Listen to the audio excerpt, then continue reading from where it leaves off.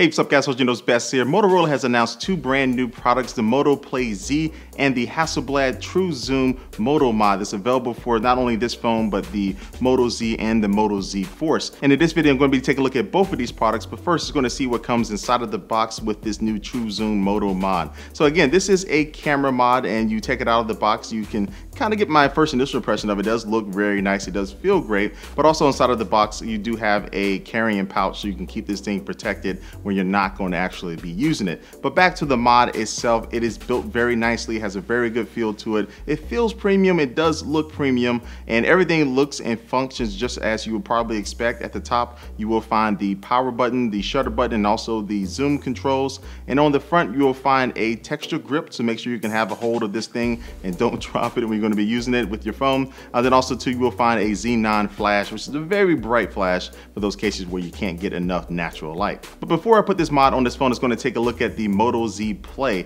Now this phone is in the same family as the Moto Z and the Moto Z Force. And some quick key points about this phone is that it does have a 5.5-inch 1080p Super AMOLED display. It has 3 GB of RAM, a 16 megapixel rear facing camera, and the longest lasting battery that Motorola has ever put in a phone, with a battery that's going to last you around 50 hours of usage. So that's a pretty big battery that's going to be able to handle a lot of stuff thrown at it. And you're going to need that battery, especially if you're going to be using this camera mod, because this particular camera mod, unlike all the other mods that Motorola has released recently, doesn't have a built-in battery. So it doesn't have its own standalone battery. So it will be drawing off the juice of your phone. So that's one thing to remember if you plan on using this all day long. Now adding a mod to the phone is a snap, literally just a snap. They'll kind of just snap together once you put them close to each other. And you can see that the overall profile of the phone with this camera mod on the back of it, it's not too bad. Of course, it adds some thickness to it and a little bit of weight, but it's not bad to the point where I wouldn't want to carry this thing in my pocket. It still is very slim, and for what you're trying to get with this package, I do think they did a really good job at making a module that sticks out a little bit,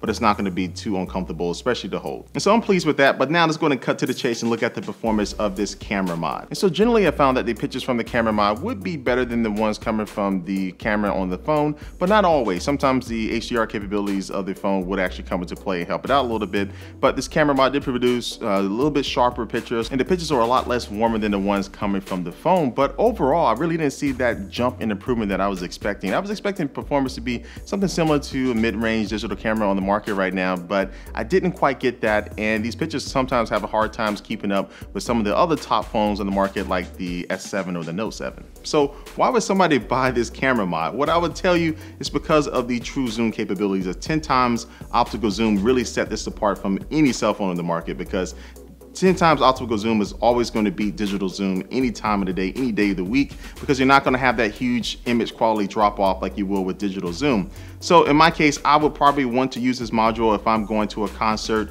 a sporting event. In your case, if you may have a kid that's going to be performing in a baseball game or a recital, and you want to be able to zoom in, get a nice picture that's going to still maintain some really good quality, and then quickly share that content via social media on your phone, or just start to edit it on your phone, this is going to be a great product for you. Other than that, if you're looking for kind of a better camera to use on a day-by-day basis as your normal cell phone camera, this is really not going to fit you that well for that type of use. Now, one of the reasons why you don't see a huge performance increase is because the sensor in this camera mod is really not that big. It's slightly bigger than the one that you get in most of the top-of-the-line cell phones, but it's not to the point where you're going to expect great low-light performance or anything like that. And then when it comes to video, this camera mod can only record in 1080p. So if you want to record in 4K, you're going to have to take that module off and use your cell phone's camera. And if you plan on using the audio from the video that you're recording, you're going to be hearing this when you're zooming.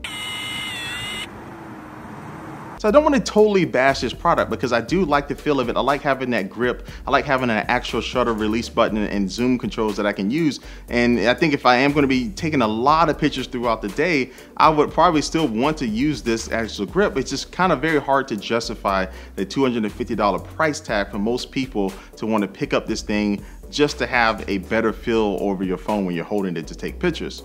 And so overall, I do like the direction that Motorola is going with this camera mod and also all the other mods that they have released recently. It's just that the quality versus the price is just not there for me, because this mod does cost $250. It's a pretty steep price tag to ask for something that you're mostly going to be using just for the zoom capabilities. But if you do decide to get it just for those capabilities, you won't be disappointed, and it does have some use cases that will fit some people's needs. All right, so that wraps up this video for me, guys. I'll leave links down below if you want to find more information about these products, and also to leave your comment down below what you think about both of these products as well. Is this mod something that you want to pick up, and where do you see this modular direction with cell phones going? Leave that comment down below. Subscribe to me here on YouTube. Follow me on my social networks. I know it's a lot of directions I'm barking to you right now, but do it. You better do it. But anyway, guys, thanks for watching the video, and I will catch you later. Peace.